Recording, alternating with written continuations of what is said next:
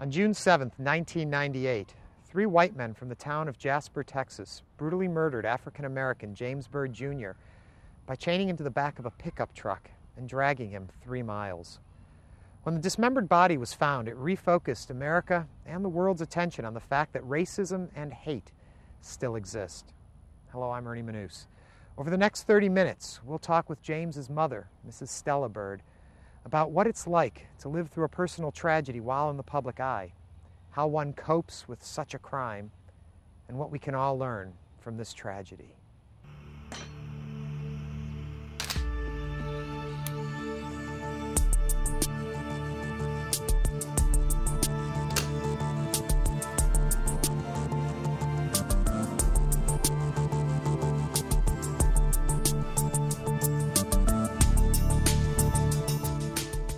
Does there ever come a time when the pain starts to go away, when you can get back to your daily life?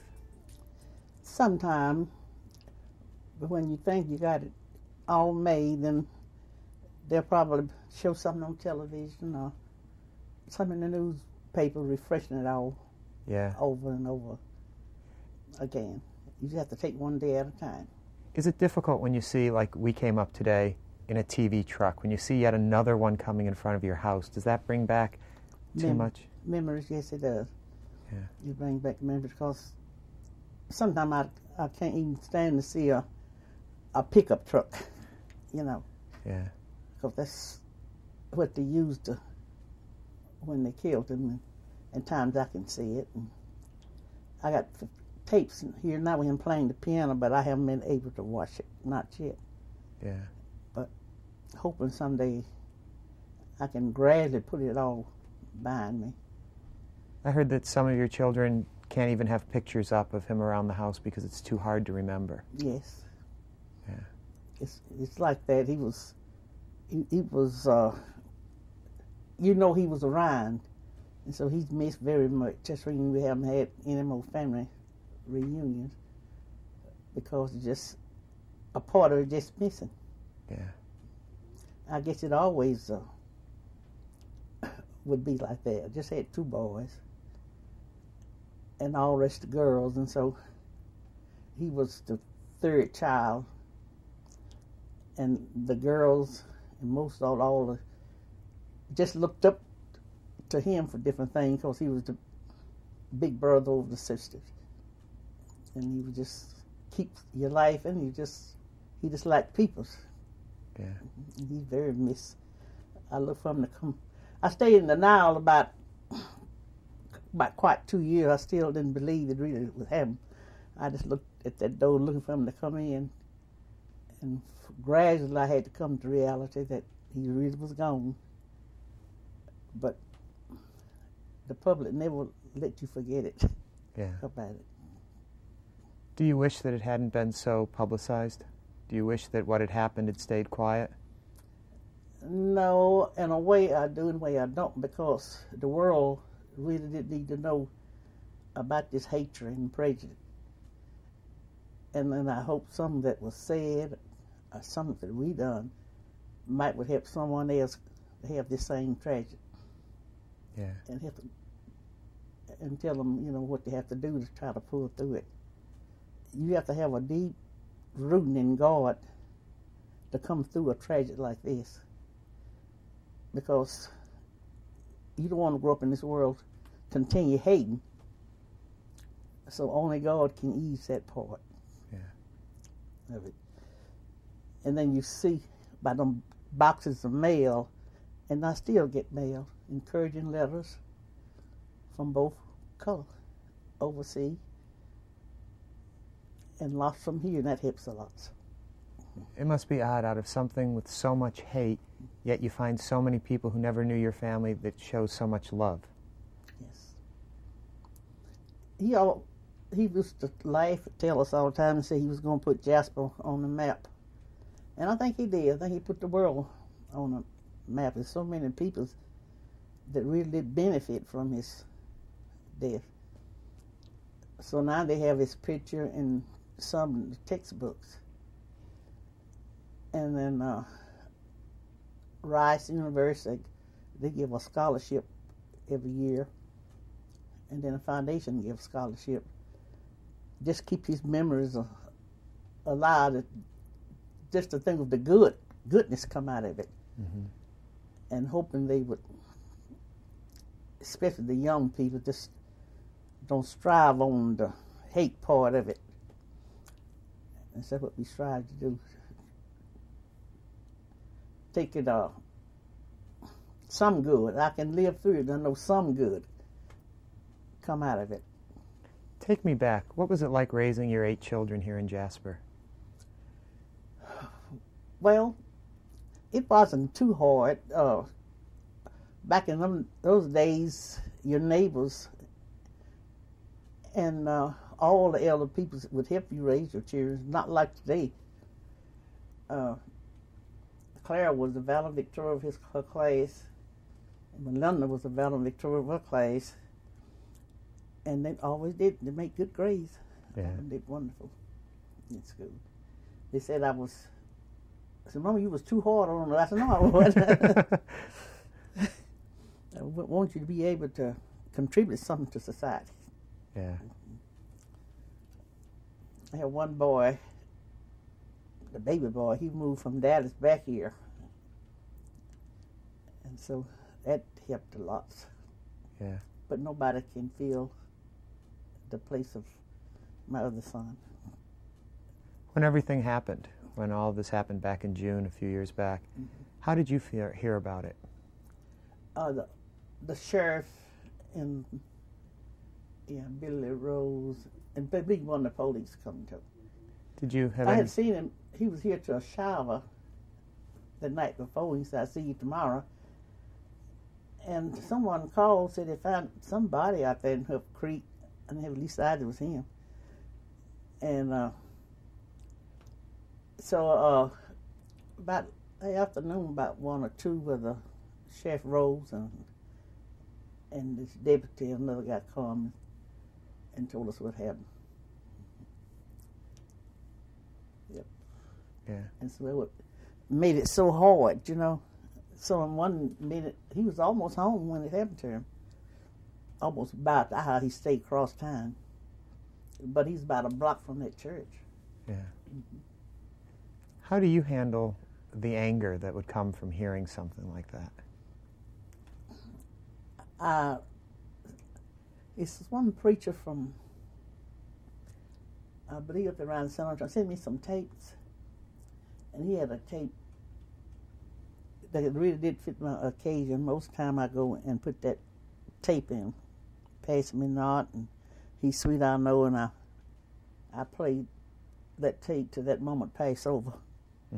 Because you couldn't help, and you think about it, you know, you get angry because I'm human. Right. And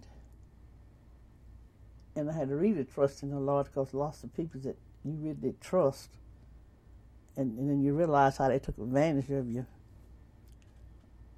And it was people's, the magazine and thing was coming 4 days. It didn't care how we felt, don't seem like. On a statement. 3 and 4 o'clock in the morning. That phone rang day and night. They really didn't seem to care what we was going through. They want a story. Taking pictures where they can make a document. This all kind of different stuff. And half of them would write and pass that thing, wasn't so for the. One lady had called that other book, last book, and I told her I wasn't interested in no book. And she wrote all that, half that stuff is not true. She wrote in it. And then you have to deal with all that. Then deal with the tragedy of his death. How soon after you heard what had happened to James did the whole, and I hate to use the word circus, but all of the stuff start happening? How long did you have just for your family to know about this? Oh, we didn't have any. That happened that Sunday, and they caught the men that same day, and the word spread. We didn't have no peace. And when I did get to the church to the funeral, we couldn't all. They had to make room for us to get up in there. They just looked at me. They turned into a circus. Yeah. It seemed like.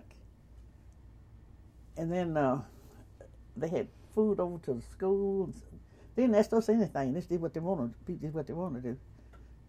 Until the lady called and said, "You got some bills down here," and charged it to me.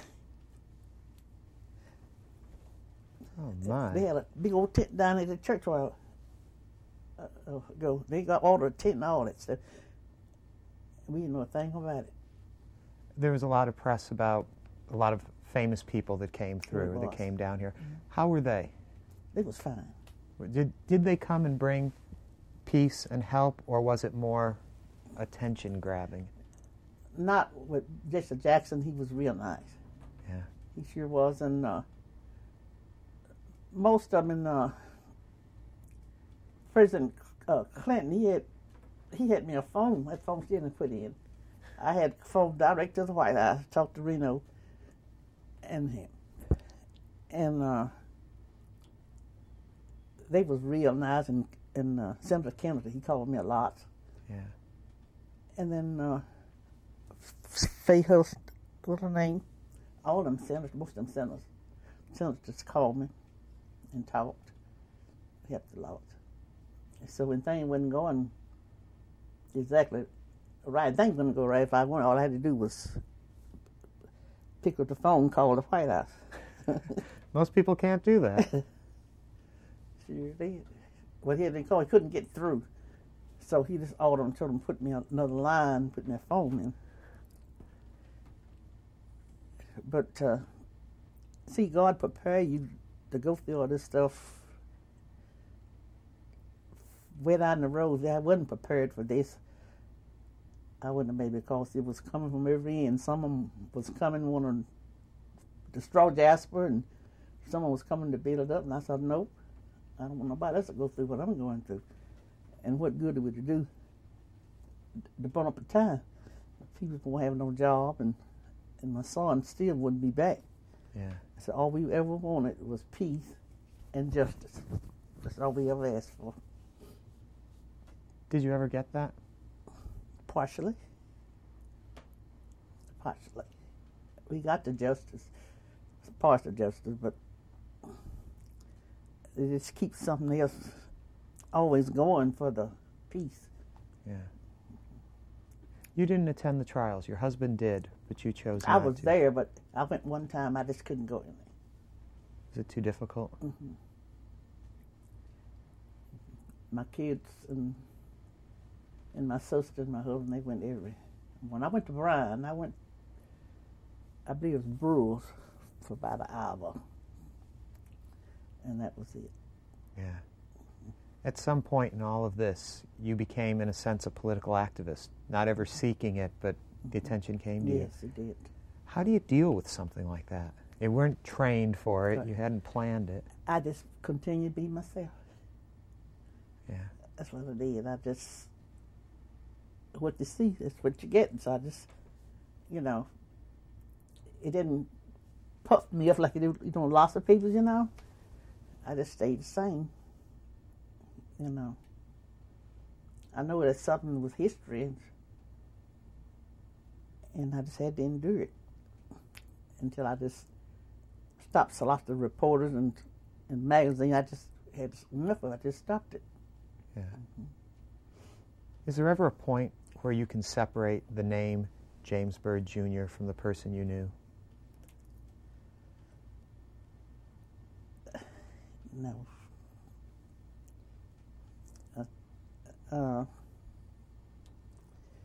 I just can't. Yeah. He always be James Byrd Jr. and son to me, regardless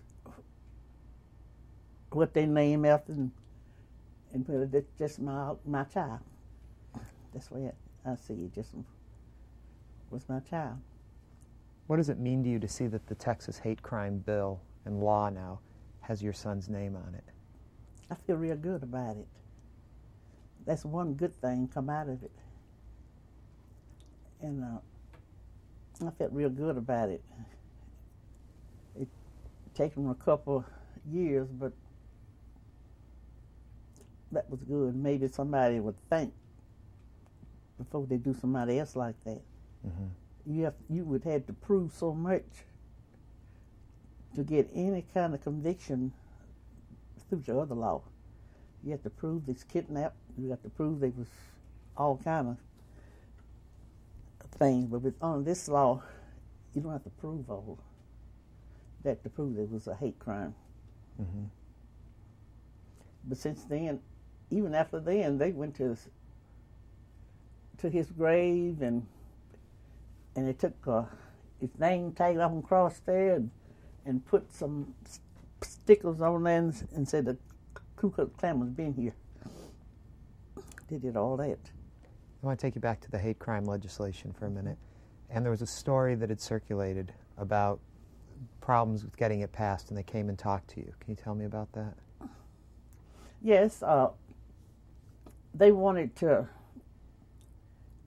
take out protection, that's, well, the lesbian and gay, for one thing, it had protection in that bill for them and anybody. If they want to take that part out, and if it passes, I told them that still would be hate. If they couldn't pass a bill to protect everybody, I just didn't want it. And so the next year they went on and passed it. I said, that wouldn't be right. Even what a person is, they still need protection. Mm-hmm. You don't do things to people because they're not like you, or your color ain't alike, or they gay, or lesbian and all that. That's between them and God. Yeah. So they've kept it in there, and so it passed. They sent a limousine at us, and we flew to Austin. So twice, I had to go twice. And so I went back when he signed the bill and passed. I got this picture in there. And so I told him one of these days I'll give that pen to his grandchild. How sweet. Because she often, when she was coming, would ask where was he at. And I said, maybe then can tell what happened and sure some good come out of it. Yeah. What would you say you've learned from yourself from all of this that's happened? Well, I learned that one thing is sad to say, but you just can't totally put all your trust in everybody that come, because a lot of them really did some things they said disappointed me. And I just trust in the Lord and ask Him to guide you. Yeah. And He won't lead you wrong.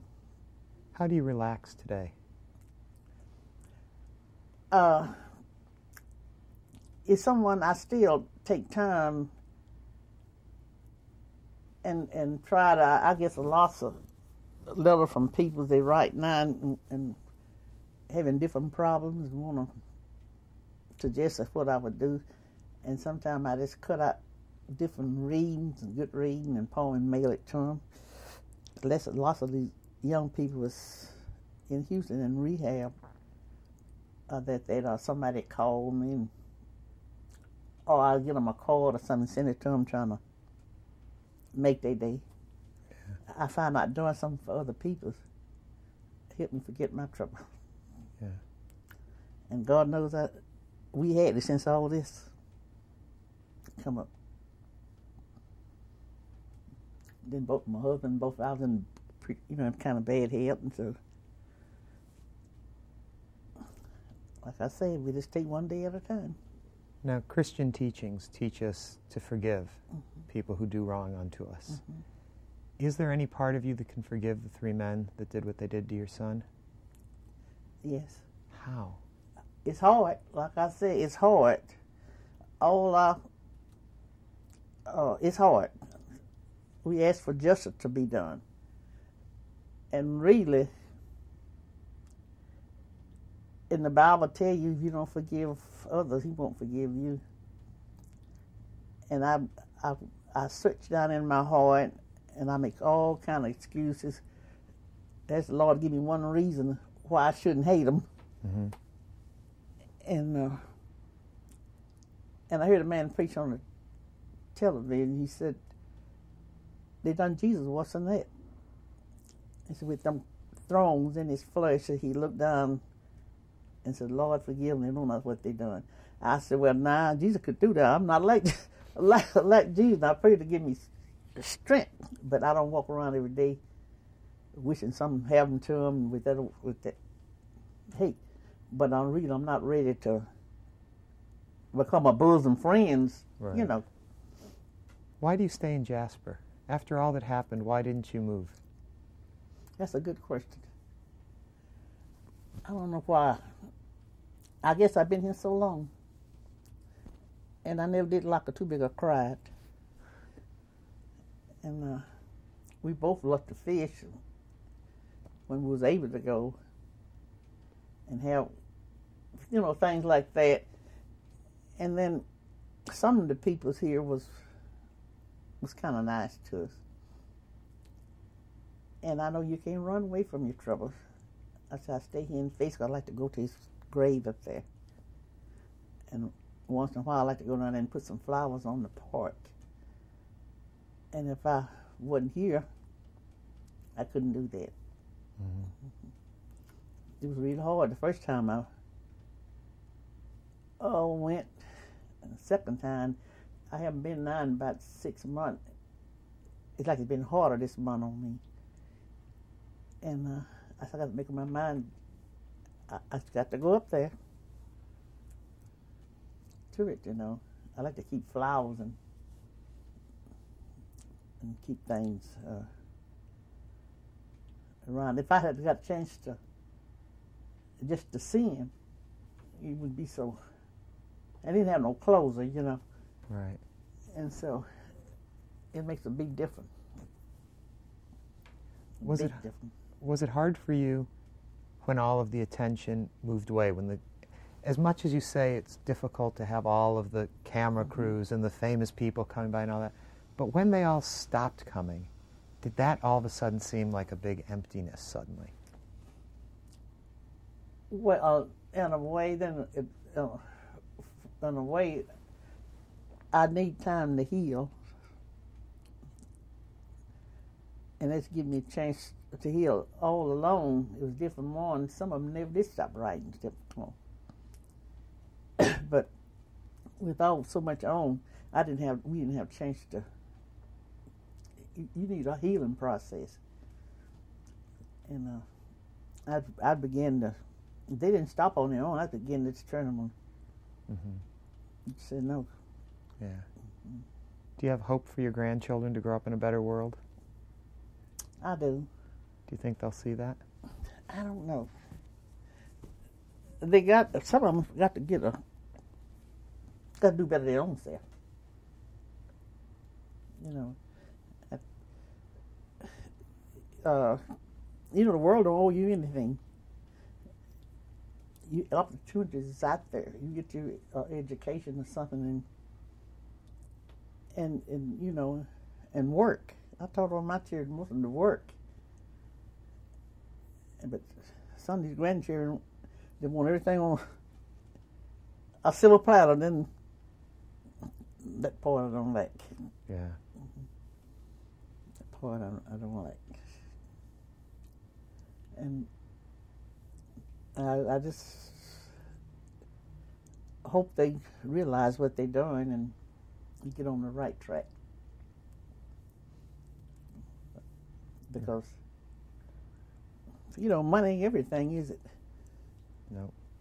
It helps you to live, but you have to be careful how you get it. Mrs. Byrd, thank you very much for talking with us. Glad you come. What we all feel about this tragedy can probably best be summed up in a sympathy card that the Byrd family received from a total stranger. It reads, "To the family of James Byrd Jr., I want to express my sincere sympathy for your loss. I find it hard to comprehend how anyone can have that much hate in their heart to commit such an unspeakable act of violence.